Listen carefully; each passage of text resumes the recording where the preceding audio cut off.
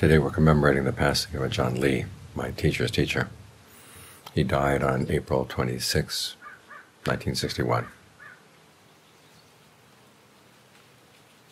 More than 60 years ago. We're fortunate that we have his books, because unlike the other Ajaans in the forest tradition, his books are not just recorded or transcribed Dhamma talks. He actually intended them to be basic texts, you might call them, dealing with the basic principles of the practice, setting them out in a way that would be appropriate for everyone. With Dharma talks, usually the talk is aimed at the audience, their particular needs, their particular level of understanding.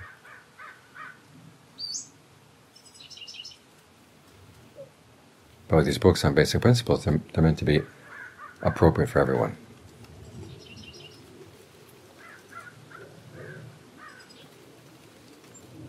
And one of the basic principles that Ajaan taught was the need to use your discernment to get the mind to settle down.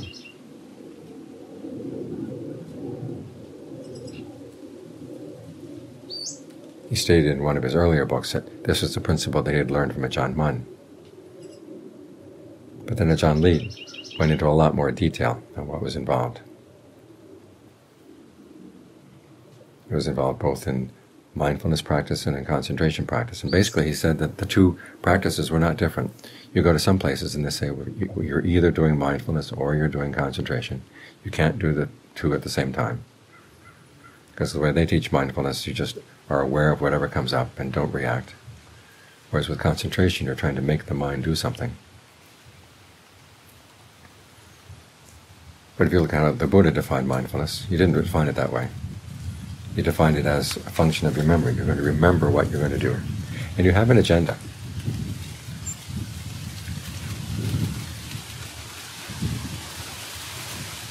The basic formula is that you stay focused, say, on the body in and of itself, or feelings in and of themselves, or the mind in and of itself. In other words, either body, feelings, or mind, as you experience them directly, right here, right now.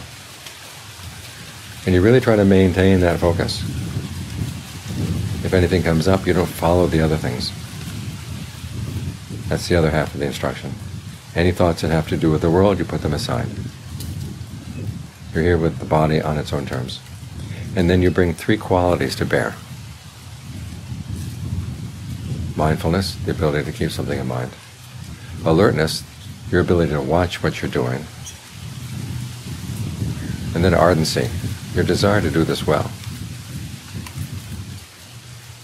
Of those three qualities, Ajaan points out that the ardency is where the discernment lies. Because mindfulness can be keeping anything in mind. It still count as mindfulness. Alertness, you can be alert to anything happening in the present moment. You can be alert to the sound of the planes, the sound of the wind going through the leaves, the sound of the crows.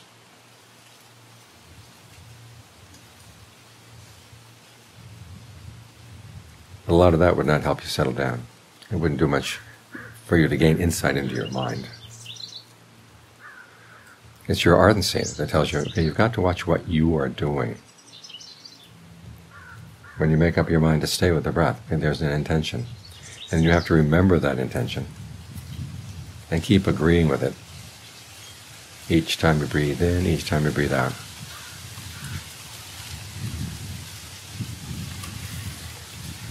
And it helps if you can make this comfortable. This is where the practice turns into concentration practice.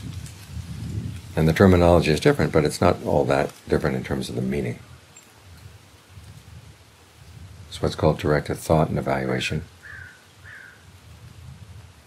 You direct your thoughts, in other words, you keep one topic in mind, which is the breath.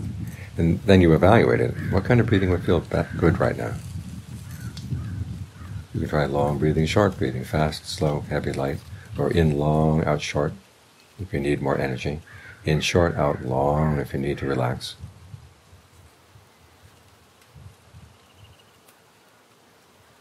Try not to squeeze the breath as it goes out, because you'll notice that your in and out breath is related to the energy throughout the body. If you get really sensitive, you see energy flows. through the blood vessels, through the nerves.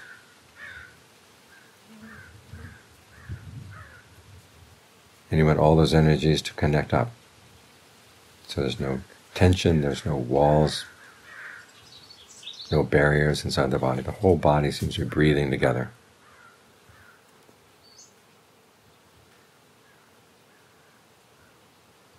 And doing all that, getting the breath comfortable, learning how to maintain that sense of comfort, and then allowing it to spread. That's all the work of evaluation. That's how you use your discernment to get the mind to settle down. You realize that if you just try to force it to settle down, it's not going to stay. It's like taking one of those inflated balls they have at swimming pools and trying to keep it underwater. As long as your grip is good, you can keep it underwater, but as soon as your grip slips, it's going to come shooting up into the air. Same way with the mind. If it's not with a sense of comfort, a sense of ease filling the whole body, it's going to want to go looking for other places for its comfort, other places for its well-being. So use your discernment to bring it here. Ajaan Fuang's image is of catching eels. So if you just jump down into the mud and try to catch the eels, they'll go swing off every which way. You have to find something that the eels like. In this case, he said you find the carcass of a dead dog, you stick it in a jar, you put that down in the mud, and the eels will all come.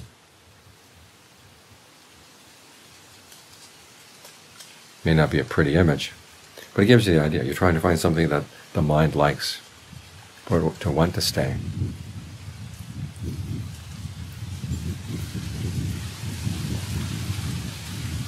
And that's how you use your discernment to get the mind to settle down. So this means that thinking is not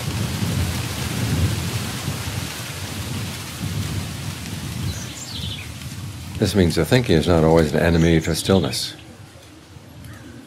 If you use your thinking right, if you use your discernment right, you can get the mind to be willing to settle down. The mind fits with the breath fits with the mind. And your meditation becomes a skill. Ajaan Lee's emphasis on ardency and evaluation here falls in line with this series of images that he likes to use when he explains the practice. He says it's like developing a manual skill.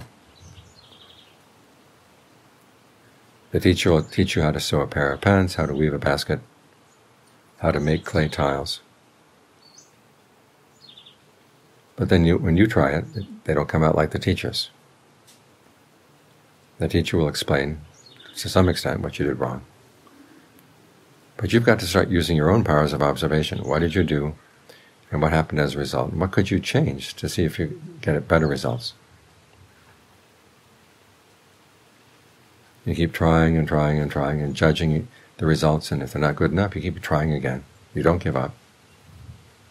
You develop your own powers of observation. You develop your ingenuity. That's how you're going to get results. As the Buddha said, it's through commitment and reflection that we learn the Dhamma. In other words, we try to do our best, and when then realize it's not good enough, you reflect on it. What can I do better? What can I change? And this way you develop your own independent powers of observation. In which case your discernment becomes your discernment, because you see for yourself. This is another theme that Ajaan Lee likes, was that you practice to the point where you become independent in the Buddhist teachings.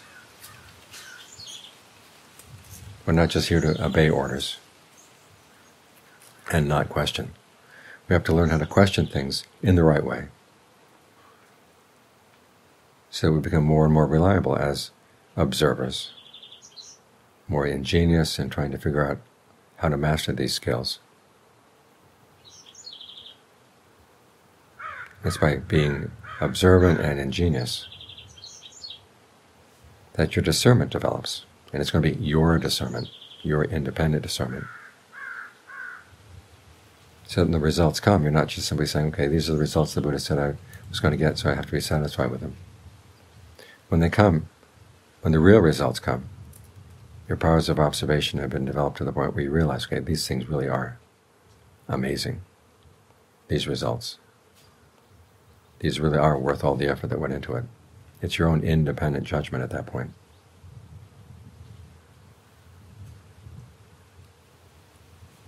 So this is one of the reasons why we bow down to the Buddha, because he doesn't want to keep us in a position of slavery or dependence all the time. He wants to teach us to be independent.